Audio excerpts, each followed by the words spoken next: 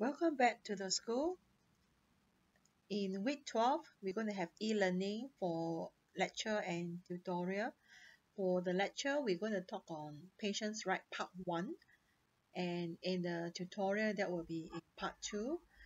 So after you have completed part 1 and part 2, in part 2, there you will see there will be a QR code where you will have to answer some questions. And after you have filled in your student name and your student ID in the QR code and you have attempted the question, your attendance will be taken for the whole of week 12, including lecture and tutorial.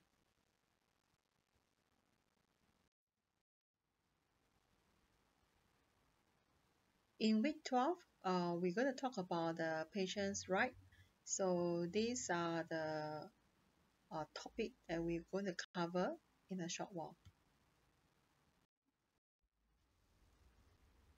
The learning objectives for this section will be, by the end of this section, you will have a better understanding what is do not resuscitation order, what are the criteria for do not resuscitation, and advanced medical directive is options where patients can make a wish not to have life-sustaining treatment in the event if they become unconscious. And who can certify death, and what are the steps in certification of death procedure. Autopsy is done by a trained doctor who examined the body of a patient who has a suspected death that could involve some criminal charges or is requested by the police. And we will look at a famous case that happened a few years back, Dr. Tokes, who where the police inquest stated that he had committed suicide, but the patient's relative do not think likewise. And lastly, we will take a look at the Organ Transplant Act in Singapore, where this act is already legalized, and if we do not opt out this HOTA Act, we can actually have our organ to be donated out to the recipient.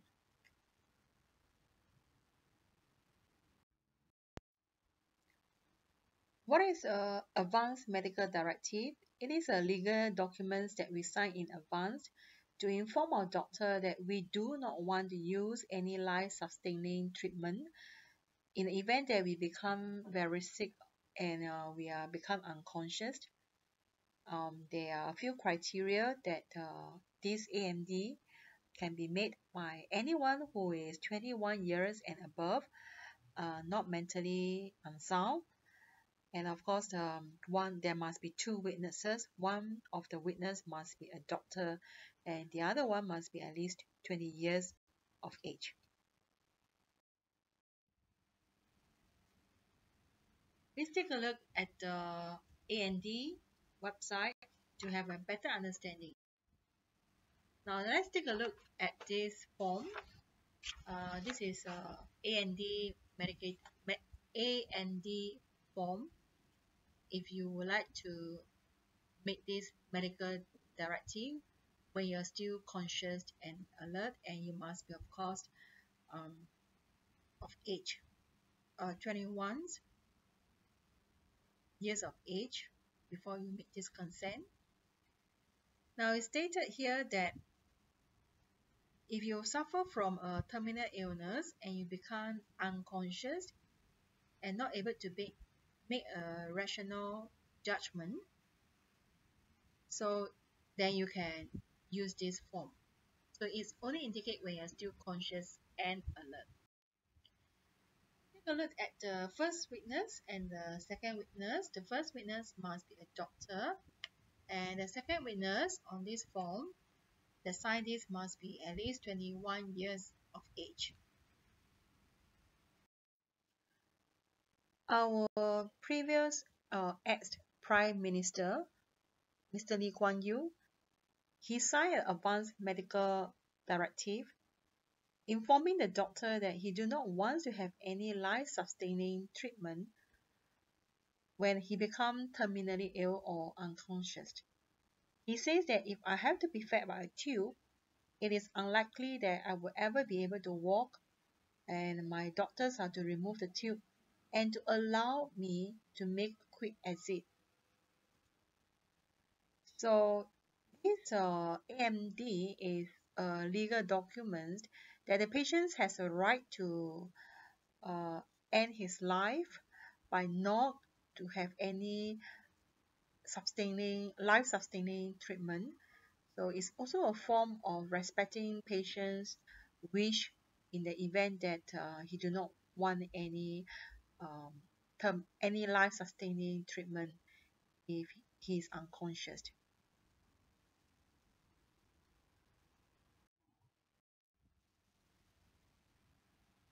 For your information, as of 2008, 15,000 Singaporeans have already opted for A&D. However, there is still a growing number of Singaporeans who are making this difficult decision because they do not know how and when to sign for this directive. Some people say that this A&D is considered as a living will. Yes, it can be as a living will because it actually indicates that when they're still conscious and alert, when they're still able to make decisions, they have stated a living will that in the event if they become unconscious and they are unable to make decisions, they will not want to have any life support.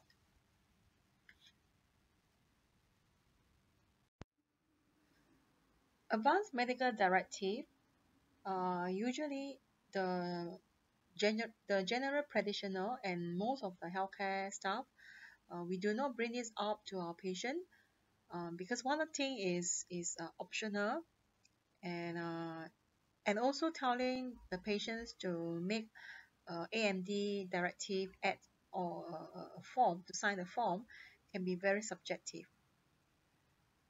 And one of the GP mentions that Singaporeans are generally quite traditional and conservative. So talking about death and end of life issue is taboo. So they will not want to discuss this with the patient.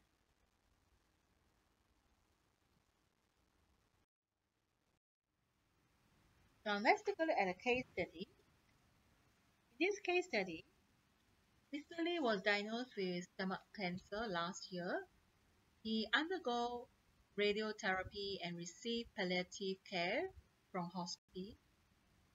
His conditions worsened to the point that life support is required, and he has to move into a hospital.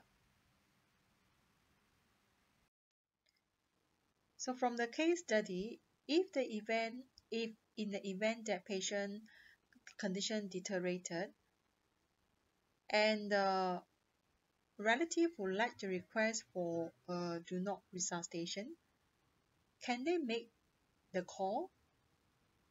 Or rather, if the doctors, after consulting the senior consultant and with the team, they feel that the prognosis is not very good for the patient, can they order a DNR? In fact, a DNR can be also a kind of advanced directive, provided that the patients did indicate in the Advanced Medical Directive, known as the AMD, when the patient is still conscious and alert. So do you know that in the event if the patient's conditions deteriorated, the doctor can actually order for DNR because by tracing the case sheet and if the patient had actually indicated his wish that he do not want further resuscitation in the event that his condition deteriorate. Therefore, the doctor can respect the patient's wish by putting an order as do not resuscitate in the event that his condition deteriorated.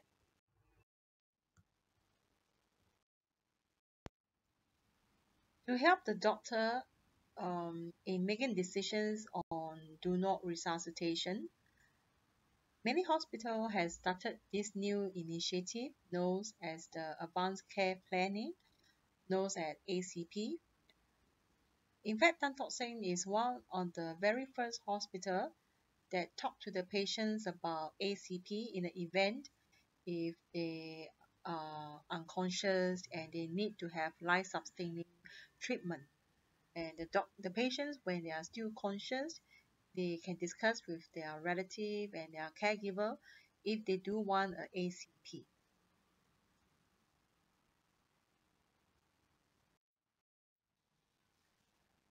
Please look at the new initiative in Tan Tock Seng Hospital.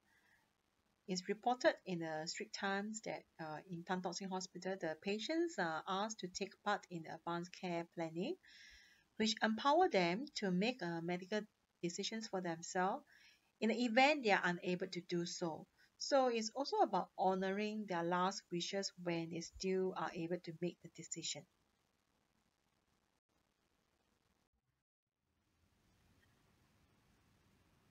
Please read through this story and you have a better understanding of why patients wished for advanced care planning and do not want to have resuscitation.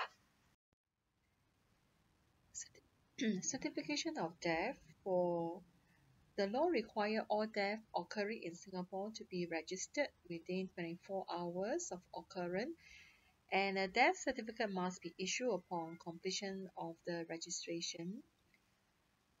So you can fill in the answer in the box as provided in your textbook.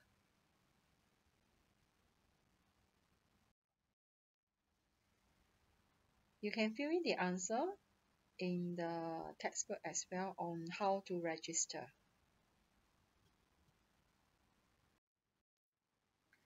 An autopsy is a medical procedure which is done by a trained doctor known as the pathologist who will examining the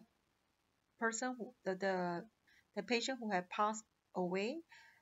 He will fully examine we will fully examine the tissues and the fluid and to find out what is the real cause of the death. Especially this is a police inquiry. So when will the autopsy be performed?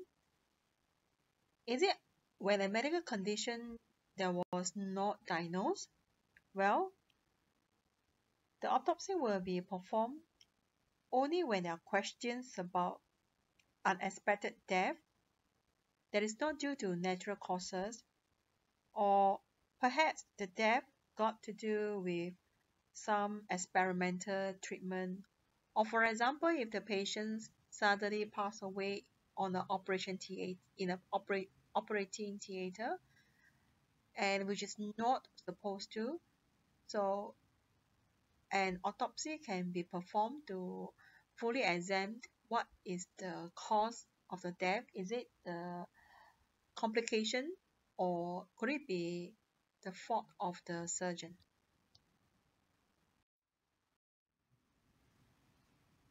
Within the year of 2009 and 2010, Health Sciences Authority, which is also known as the Forensic Medicine Department, they have conducted 3,560 cases reported to the coroner, and out of this, fall from height is the most common cases where they need to examine the body to see is it really because the patients committed suicide or is it because of attempted suicide, or it could be caused by someone that pushed the patients. from the height. Autopsy findings presented at the coroner's inquiry into American researcher Shane Todd's death show that it was consistent with hanging. A senior consultant forensic pathologist took the stand to explain these findings. About an inquest. Dr. Shane Todd was found hanged from a toilet door in his apartment in June last year. His parents believe he fought for his life and was strangled with a cord or wire. But an autopsy has shown that his death was consistent with hanging. Dr. Wee Keng Po, who supervised the autopsy, explained the findings. First, the ligature mark around Dr. Todd's neck formed an inverted V shape, which was typical of hanging. If he had been strangled, the mark would have been horizontal and encircled his whole neck. There were also no injuries inside his neck and no external injuries on his body. But another expert consulted by Dr. Todd's family said there appeared to be bruises on Dr. Todd's hands, indicating a fight. In court, the family listened as Dr. Wee explained the discoloration as blood pooling that occurs after death. We just seen a lot of pictures of our son, our dead son, and it was a very emotional afternoon. Also on the stand today was psychiatrist Nelson Lee, who diagnosed Dr. Todd with moderate depression as well as anxiety some 2 months before he died. He noted the researcher hadn't seemed suicidal at the time of the consultation. Dr. Todd said he was stressed about work matters. Dr. Todd's parents have maintained that their son had no reason to take his life. He was looking forward to going back to the US where he had a new job waiting for him.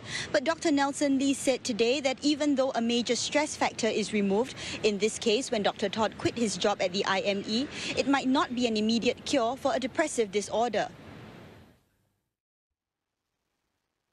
Let's recall the video on the inquest by Dr. Todd's family.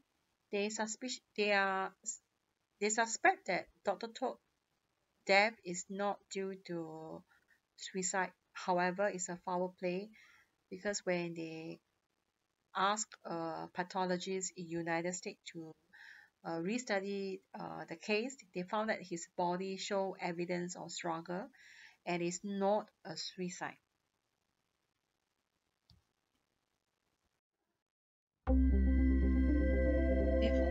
Let's move on to another part of the e-learning. When Lucy Heng, age 74, donated one of her kidneys to her husband Tan Hock Seng, age 72, they became the oldest living donor and recipient spouses in Singapore.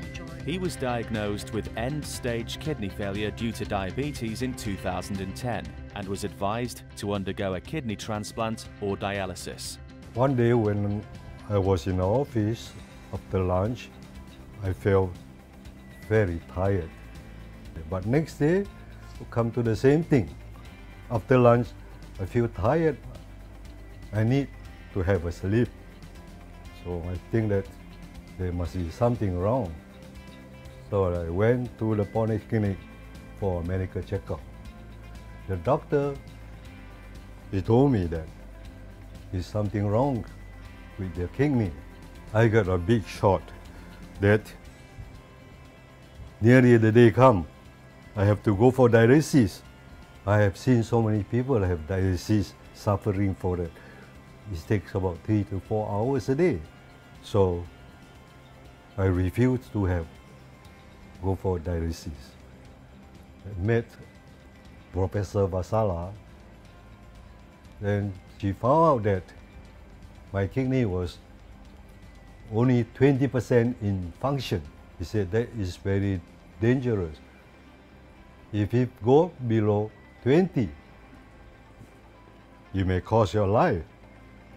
So that's the only way you can do is only you go for kidney transplant. I said, I'm too old.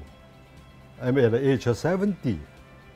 She told me that age doesn't count. My wife and my son was there too. So my son immediately proposed, why don't you try mine? So Pro said, you are still young. You get 2 children They are very young. No doubt transplant there is very minor risk, but there's still a risk. So immediately my wife heard that. Why don't you try mine? So proceed, why not? I said no. She's too old, I'm old too. So she said, age doesn't count. Her kidney is suitable for me. She have two healthy kidneys. I'm so lucky. So she arranged a day for us to do the transplant. When problems arose with his kidneys in 2010, Mr. Tan Hock Seng was referred to Professor A. Vathsala, who heads the Division of Nephrology and the Adult Renal Transplantation Program at the National University Hospital in Singapore. What Mr. Tan would be facing would be years of dialysis. However, in view of his age, he would not do so well as a younger person on dialysis. And moreover, his life expectancy would have been reduced significantly, even though he would have been on dialysis. Mr. Tan Hock Seng was presented with two options, dialysis or a transplant. He did not want to spend his life hooked up to a machine 3 times a week and was worried by the fact he was already 70. If I don't give him, who is going to give him? Is it the son is too young? I told my son, I give. Mommy give to your daddy, like that only I say. I'm not afraid for operation because I myself, my 2 kids are operation. That means I opened 3 times for my kidney and for my 2 kids. Both Mr. Tan and his wife Lucy did very well after the surgery. Firstly, the donor, his wife, Lucy, was 72 years old at the time she donated her kidney to her husband.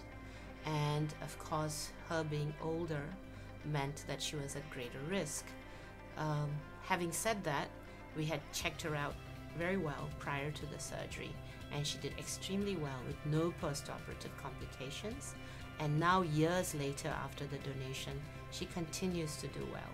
So I would say she had an extremely successful surgery. Likewise, Mr. Tan, he also needed a thorough workup for his transplantation surgery. He also did extremely well, and now years later, he's doing very, very well also.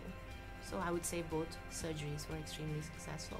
One of my messages for patients with organ failure is to seek the support of their family members. When there are family members who are willing to donate and they are healthy and they have been screened appropriately, then it is a safe procedure and it benefits both the donor and the recipient, and it's the right and the most natural thing to do.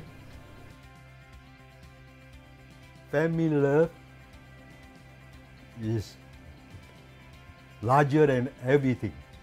And after the transplant, both of us get well, we can do anything we like. I can send my grandchildren to school and bring them home from school. That's one thing I feel proud of.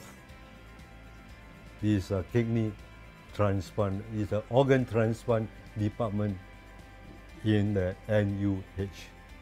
I would like to thank them.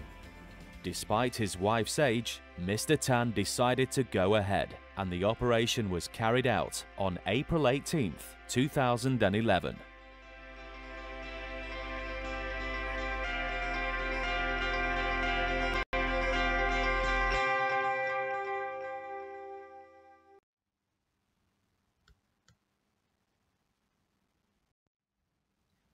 Organ Transplant Act is an act that prohibits buying or selling of organ in Singapore. You can fill in the blank that is in your textbook. The Organ Transplant Act continue to say that any persons who receive the sale or the supply of an organ from a person or from his own body, or they enter into a contract with a company, they shall be guilty of the offences and are not exceeding 100,000 or to imprisonment for a term not more than 10 years, or can be either both. Some 2,460 organ transplants from deceased donors were successfully carried out since the Human Organ Transplant Act, or HOTA, was introduced in 1987. Now, speaking in Parliament, Health Minister Koh Boon Wan said most of the transplants involve kidneys and corneas. He revealed that less than 3% of the population, or about 77,000 people, have opted out. As for living donor organ transplants, Mr. Kaur said the Transplant Ethics Committees received 156 applications last year. 14 were rejected. The applicants have to satisfy the Ethics Committee that the donors are fully informed of what they are going into, and that there's no coercion or of any kind. So usually if the committee is suspicious about some of the motives behind the applications, then they will reject the applicants. Okay, now let's take a look at the Organ Transplant Act. You can go into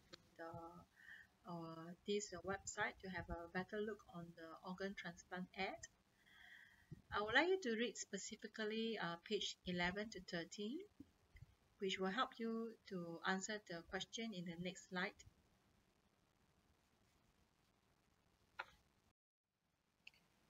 So here are the answer about the Ethics Committee for HOTA.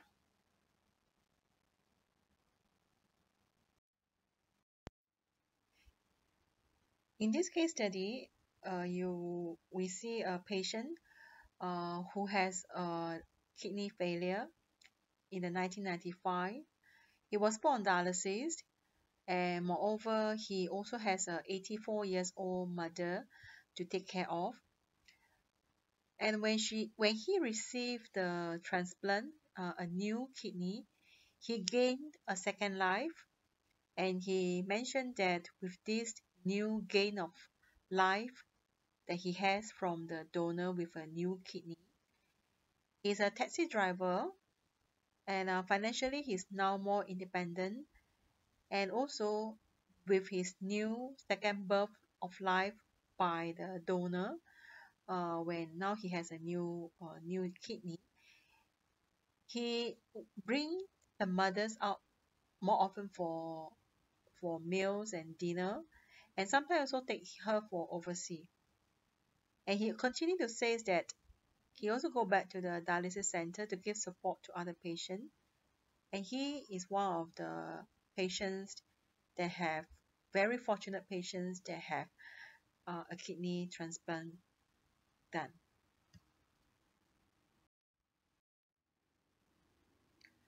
Well, in this article, you will see an article about the gene editing, which give hopes for humans, and they are trying to experiment implanting cells onto pig, and if it's successful, the pig organs, part of the organs, like for example the skin or the ear or the nose, can be transplanted to humans. But will that really help in resolving the lack of humans organ? Well, there is ethical issues that we may face. Imagine that we're receiving tissues that's not from a human but from an animal. So what kind of ethical issue would that be? Will that really help in the issue of resolving the deficiency or the lack of transplant?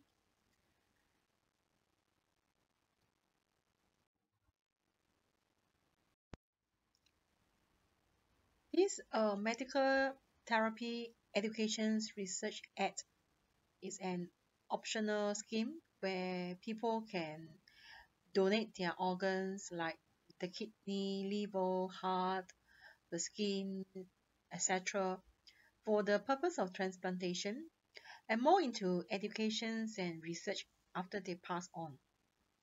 So who can pledge to donate his or her organ for the research and education's purpose? They need to sign a form to say that in the event if they pass on, they can donate that for research purpose. They must be 18 years and above, and they must not suffer from any mental illness. So only the person who made the pledge can revoke it.